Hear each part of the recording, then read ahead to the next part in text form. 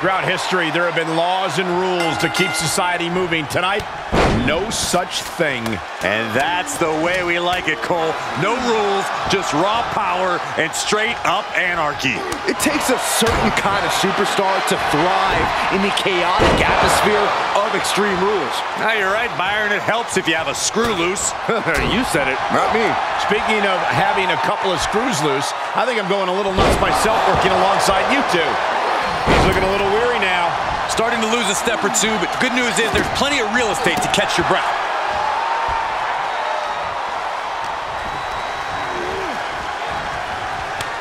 Shifts it back onto him. Stopped them in their tracks with a kick to the gut. Fireball in the face! Are you kidding me? Their flesh is now charred and grilled. Their eyes blinded. There is nothing fair about this. He's dictating the pace of this match now, guys. He's hitting on all cylinders right now. And did you hear the impact of that? Sister Abigail. Big opportunity for him now. Two.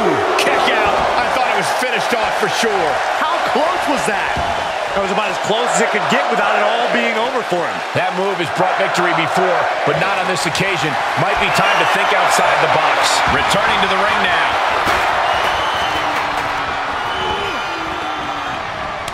Great counter, impressive ring IQ on display there. Every ounce of momentum is now against him. He's just on the wrong side of every maneuver.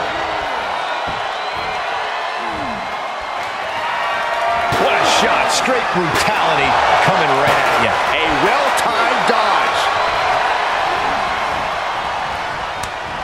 He switches it back around. Drives his opponent down with a Uranagi. That's it. Calling it by knockout. Here is your winner, Dennis.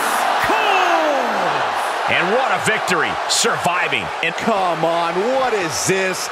He's coming to ruin a perfectly good moment.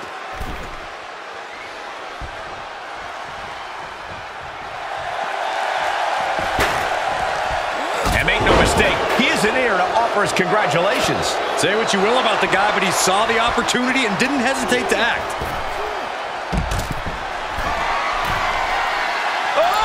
Wasn't prepared for this, but is ready to fight.